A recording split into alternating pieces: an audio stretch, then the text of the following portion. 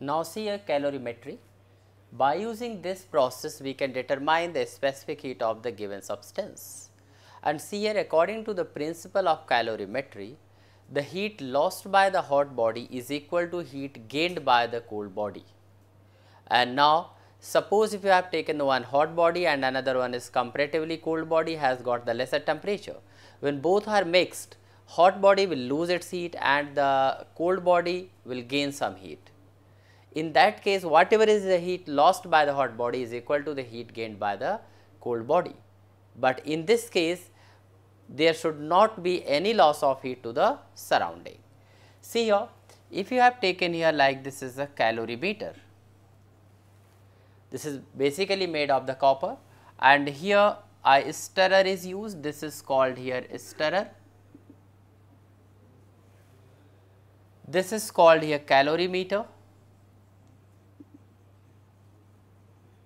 and some water is filled here. Suppose M1 is mass of water, T1 is T1 degree Celsius is temperature of water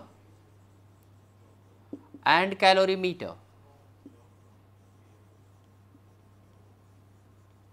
Now, W is water equivalent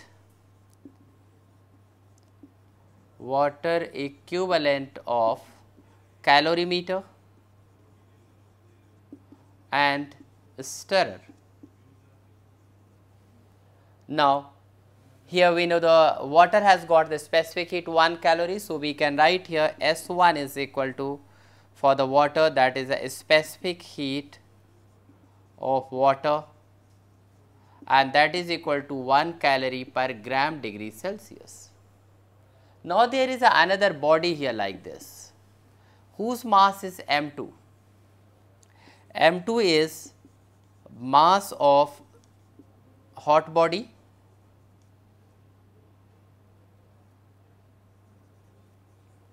and T2 is temperature of hot body,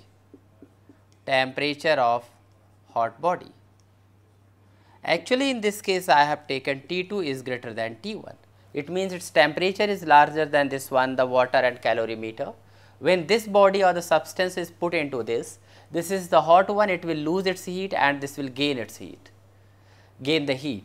So, now in this process, after some time the system acquires a resulting temperature. Let this resulting temperature be T degree Celsius.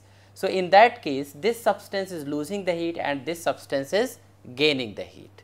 So, now we can write here resulting temperature, whatever the resulting temperature is here, we can assume let resulting temperature be T degree Celsius.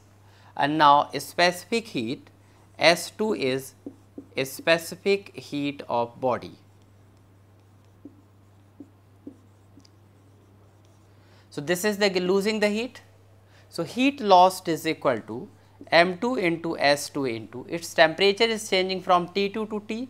So, we can write here T2 minus T is equal to this water plus calorimeter is gaining the heat, but I have used here the principle of the water equivalent.